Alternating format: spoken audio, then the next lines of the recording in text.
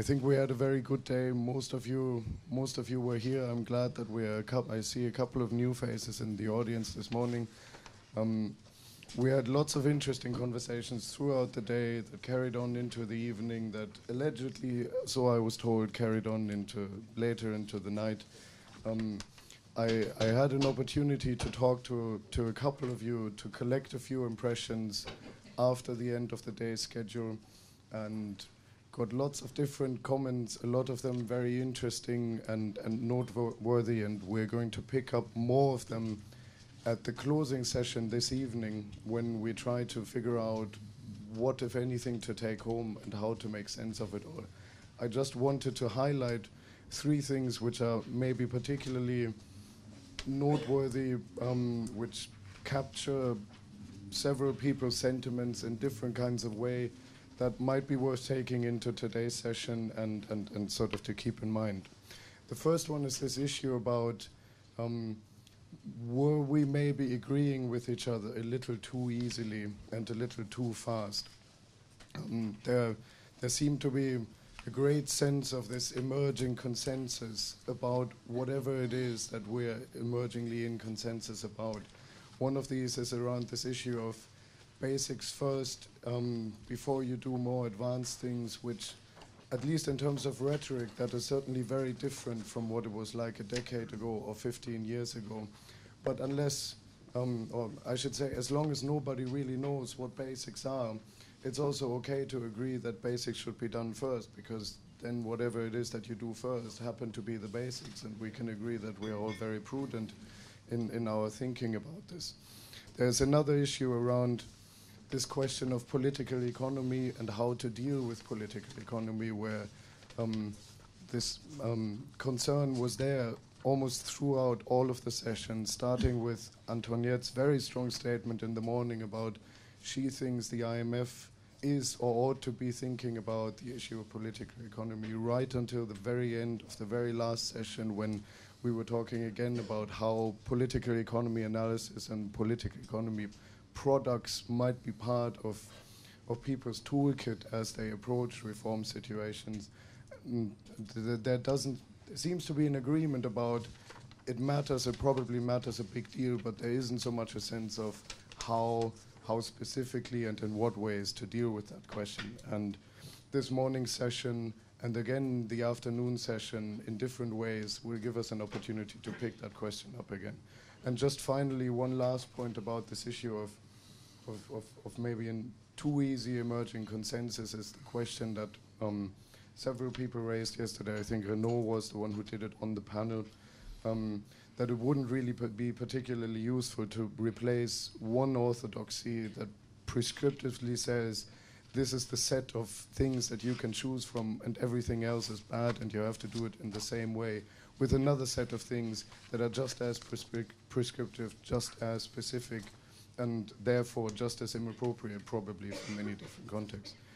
The second point, and I've already alluded to this, is and this is of course a perennial concern, and there have been lots of conferences about this question specifically and only because with lots of people from international organizations in the audience, the self-referential element comes in very quickly. And so of course there were many questions about what does this mean for the role of donors, how well are international agencies, IFIs, bilateral donors equipped to deal with these kinds of challenges. I spoke to several people during the breaks who were telling me that it was very interesting to hear Antoinette emphasize so strongly the role of PFM and to emphasize so strongly the role of political astuteness, back to basics, to challenging each other about what's appropriate in a given context.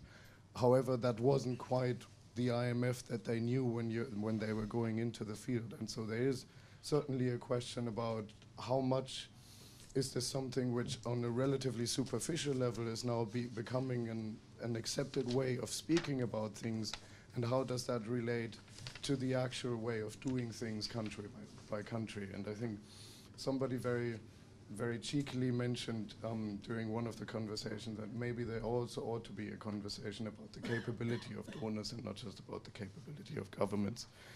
And then finally, the third point is about this question of capacity and capability. It was clearly the topic of the afternoon session, but we also heard many different points and arguments made about capacity during the morning session, and in much less academic, much less theoretical fashion during Antoniette's speech, and especially during Luisa Diogo's speech. And it just prompted me to think that I think people were on the edge of their seats taking copious notes when Doña Luisa was talking about her Rising Stars program in the Ministry of Finance and how she was trying to force people who were the big shots in the ministry to promote Rising Stars, to not take meetings with them without them bringing along 2 or 3 young people who were becoming part of the conversation. And it seemed that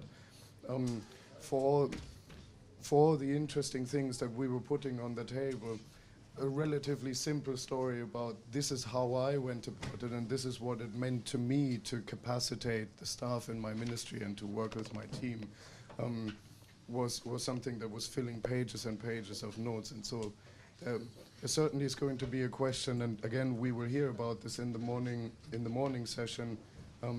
How do you deal with the little things, and then in the afternoon, to the extent that all of this has to matter somehow, and we need to be able to demonstrate and measure results in terms of increasing capability, which is all nice and good. But then let's not forget that maybe there might just be a market for the 2-page note or the 5-page note saying these are the 3 things that a Minister of Finance learned during the 5 years of her tenure that somebody else might just find useful and pick it up again.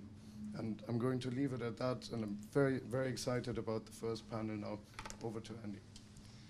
Philip, thank you very much indeed. I'm Andy Norton. I'm the Director of Research of ODI, and delighted to be taking on from Phil because it gives me a chance to congratulate him on the really excellent preparatory materials that he prepared for this conference, which I think are fantastic quality, and apart from anything else make my job as chair in this session much easier.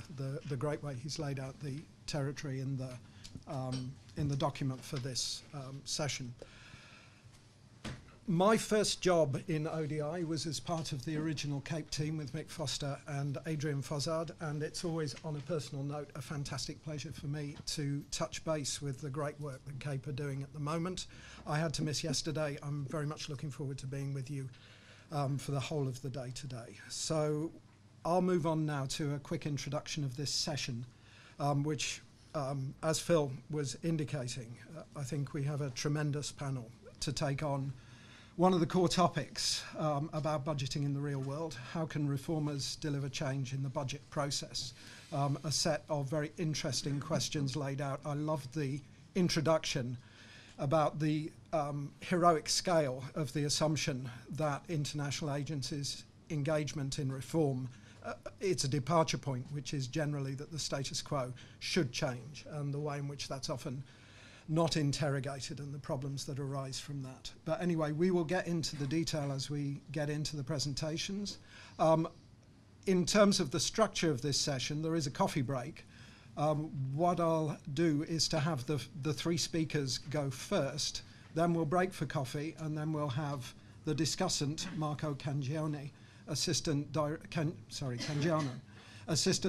of the IMF, to introduce the discussion when we come back, to give you some ideas to get the discussion flowing at that point. And before then, we have 3 speakers. The third one, perhaps appropriately, is kind of a ghost at the table at the moment.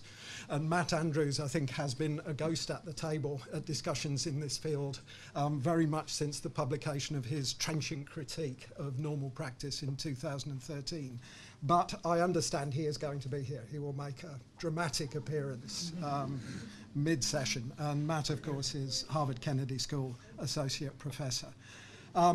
Kicking off will be Tim Williamson, who's done a fantastic job for ODI's Budget Strengthening Initiative, leading its South Sudan programme, is in the process of handing that on at the moment, and will be reflecting on that in his comments. And then the second speaker will be Amal Lalid, Director Policy and Governance at PwC, who has a lot of experience, particularly, I believe, of budget reform in MENA, in Middle East and North Africa. So that should provide us with a good regional coverage as well in terms of the issues we need to cover. So with that, I'll hand on to Tim to get us going.